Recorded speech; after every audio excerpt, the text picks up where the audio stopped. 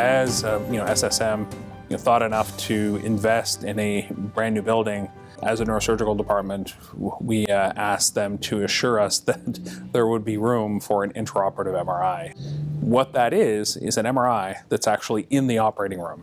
What that allows you to do is to start an operation on someone, you know what, I'd really like to know what an MRI would show. Have I completely resected the tumor? How close am I to very functional tissue? An MRI would be very, very helpful at this stage. So you have two options if you're thinking that. One, do I close the patient, wake them up, do an MRI the next day, and then take them back to the operating room several days later?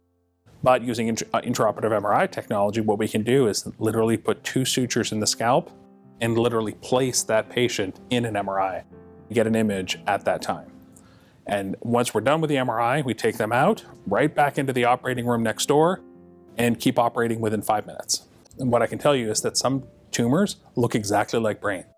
They look like brain. They don't have borders. Someone once told me it's like taking a pat of margarine out of a brick of butter.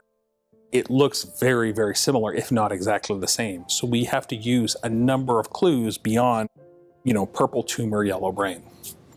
Some of those are texture. Sometimes a tumor has an unusual woody, harder texture. Sometimes it's very, very soft and is abnormally soft and clearly not normal looking brain. We use our stereotactic guidance, which was invented here, which allows me to point to it and look at the MRI and say, I'm pointing here, that's where I am on the MRI.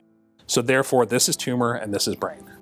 So we use a lot of different types of technologies, but in the end, you've been working in this cavity trying to preserve brain, take out just the brain tumor, and sometimes it's very hard to tell. Am I done? Am I not done? That's the point that you really need a new picture, because that tells you whether you're complete or you're not.